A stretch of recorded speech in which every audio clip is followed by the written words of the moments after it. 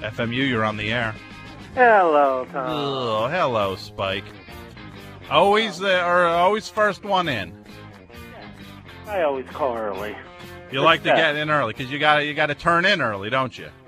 Oh yes, I mean it's a lot of work being in the dungeon. You know. So that's what you call the DMV now? You call it the dungeon? No, I don't work at the DMV. Yeah, I need to get my registration straight on my my tractor trailer.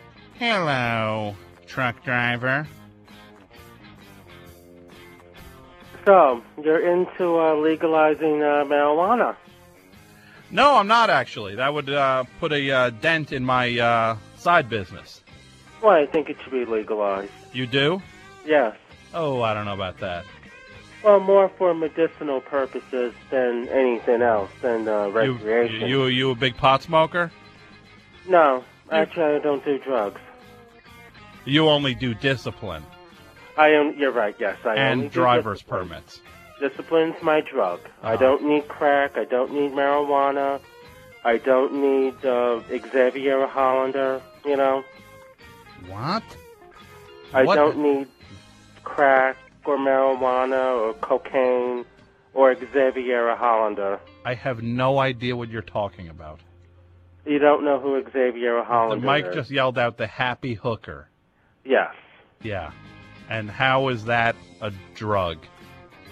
Well, some people are addicted to sex. Uh-huh. That was my point of bringing that up. Oh, okay. So you're just addicted to discipline and doo-wop.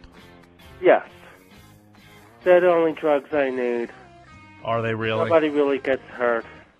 Well, trust me, plenty of people get hurt with doo-wop. No, they don't. Maybe Jenny from the bedroom, yes. Maybe with seance. What would you do all of a sudden? Here's a dilemma for you. Jay-Z announces he's going to bring back doo-wop. And he starts booking these big doo-wop tours with the Orioles and the Del Vikings and all those groups. What do you do then? And he's doing it it's a first-class operation. Well, I'm no fan of JD's, but JD, that's a bad one. JD, yeah. Well, anyway. What was the Kitty Cat? Kitty, yeah. What I would do? Well, Kanye East. You like him? Who? Kanye East.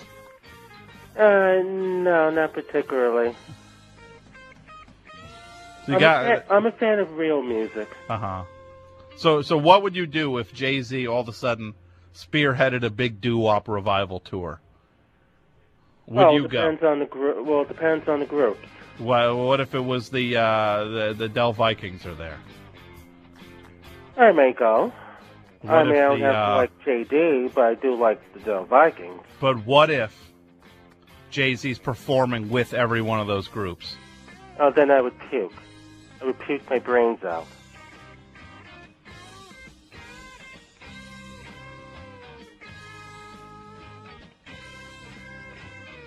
I would puke my brains out. I mean, I'd rather listen to the theme song, dare I say, to Maud, than to listen to JD sing with anybody or by himself. Uh-huh. So what's new in the world of Spike? Oh, other than the discipline? Oh, not No, much. I said what's new in the world. No, well... We've been there already. Well, I'm on my 360th Donut? CD. What's that? I'm on my 360th CD. What does that mean? Well, I burn CD when I'm not disciplining, people. I, burn CDs of my favorite music. So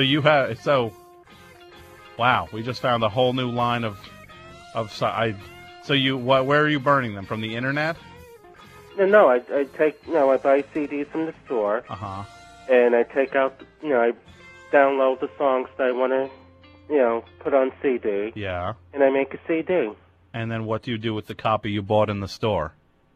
Well, I hold on to it for a while, and then, eventually, I give it to other people, or sometimes I get rid of it. Uh-huh. Like what CD did you just burn? Oh, well, I haven't done anything tonight, but, I did Charlie Parker, I did Earl Garner. The filmmaker? No, Earl Garner, as in... Thin Blue Line? No, Earl Garner, the jazz musician. He made a movie about jazz? No, that's Ken Burns. No. I made CDs of Charlie Parker's music. Yes, okay, Charlie Parker, jazz alto saxophone player. Right, Benny Goodman, Billie Holiday. And Errol Gardner, the documentarian. No, Earl Garner, the musician who did Misty. He did a movie... Wait, the guy who did... Errol Gardner wrote Misty? Right. Mm-hmm. Is that before or after he made The Thin Blue Line? I think you're confused. He did that movie, The Fog of War. I never heard of it. It was a documentary about some political dude or something. I don't know. Oh, no. Well, no. So he's a filmmaker, and he wrote the song Misty. He must be loaded. No, he wasn't a filmmaker. He wrote the song Misty, but he wasn't a filmmaker. I saw him win an Oscar like 2 years ago. I don't know who you mean. I don't watch the Oscars, so I have no idea who won Errol the Oscars. Gardner. No. The documentary. Well, anyway. No, not anyway. No, I'm not done here. You're not done here. Uh-huh. He's a filmmaker, yet you're telling me he wrote the song Misty. No, I never heard the filmmaker Earl Garner. I heard of the musician Earl Garner. Oh, okay. So maybe there's two Errol Gardners. Right. Okay, fair enough. Oh, no, I also did, let's see, who else? Tito Puente and Celia Cruz and... He's good. Right? And the usual, stuff that I normally would do, Like what?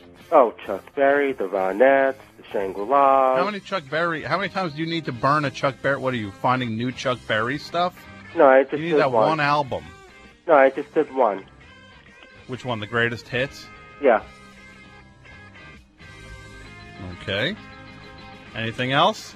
Oh, let's see, who else? The Beach Boys. No, any other? No, I don't want to know all 360 CDs. Do you have any other topic? Interesting. Oh, it's real interesting. Oh, yes. It's real interesting to see what CDs you're probably checking them out of the library. No, I make them. And they're not for sale. Oh, you hear that, people? Not for sale.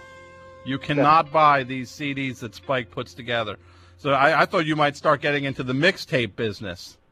Start going down to St. Mark's Place with your mixtapes. No. I got a new mixtape. It's got Errol Gardner and Chuck Berry on it. No. Guy's trying to sell a Master Killer album. No, my stuff is never for sale. Mm-hmm. They're my prized possessions. Yeah, nothing more prized than a Chuck Berry CD. That's right. Yeah, you can't find that at like a drugstore, like for $3.99. Well, you can buy Jenny from the Bedroom at a drugstore. Well, then again, she is the drugstore. But anyway. Oh, okay. On that note, get off my phone. That one, you're like Don Rickles 5 years from now. Like he's already Don Rickles has a vague, like, light sense of kind of dementia setting in, to where he makes these references that don't exactly pan out. But that one, Jenny from the block, you can buy that at a drugstore. Then again, she is the drugstore. What? Go away.